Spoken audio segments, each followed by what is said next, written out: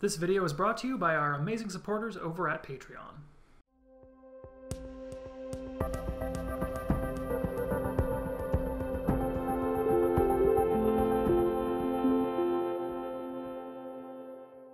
Hey everyone, it's Ben from Board to Bits. In this video we're kicking off a new series about procedural generation. Specifically, we'll be implementing a building generator. Procedural generation is a massive topic, and any tutorial is going to cover a small slice of the subject.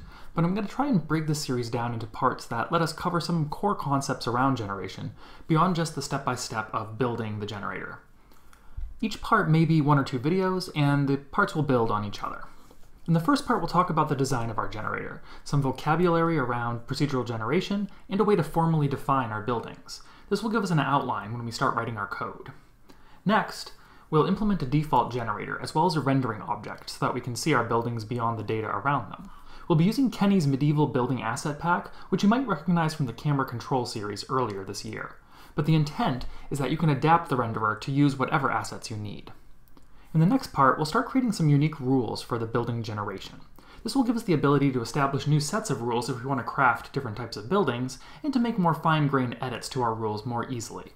We'll implement these custom rules using the strategy design pattern with scriptable objects. Lastly, we'll cover some higher-level features and ways to make our generator more extensible, and we'll look at how the fundamentals we use in our building generator can expand to procedurally generating other things.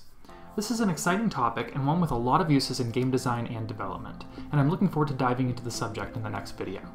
In the meantime, you can subscribe to the channel and get alerts when new videos release, and consider backing on Patreon, where you can get project files and early updates.